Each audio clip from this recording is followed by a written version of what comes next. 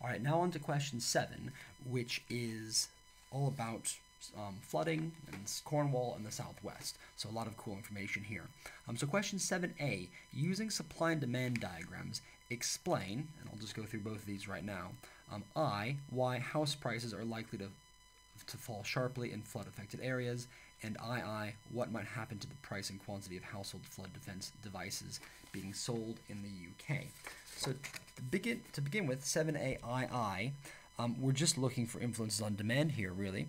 So you'd want to have a supply and demand diagram, and you want to just say that demand is affected because of, I suppose you could say, taste and fashion for flood-affected areas are really going to mean that people don't want to have houses there. So the demand is going to shift to the left, and we're basically saying, what does the risk of a flood do? It means that nobody wants a house. People are thinking to themselves, there could be structural damage. They mentioned in the case study there could be waterborne diseases. One thing that I was thinking about looking at this question is, what's this going to do to your flood insurance if you buy in a place where you know that has been flooded?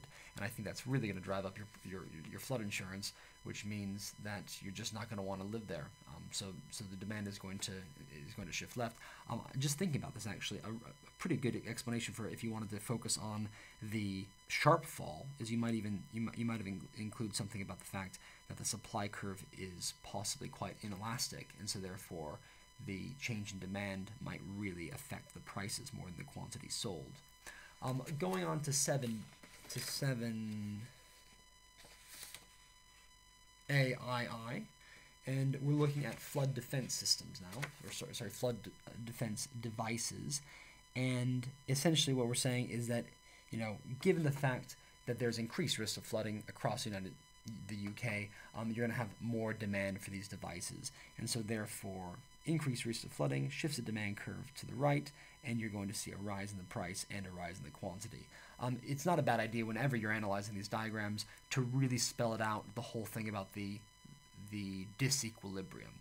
And so if you say the demand shifts to the right, a good strategy is to say that at P1, after the demand curve shift, we have a situation of excess demand, and then using your analysis skills to say that in a situation with excess demand, you're going to see an upward rise in prices, so that there's no longer a shortage of these things, and so therefore that's going to drive the price from P1 to P2.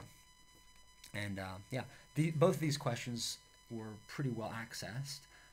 Just making sure that you know that theory and you can apply it consistently in that particular case.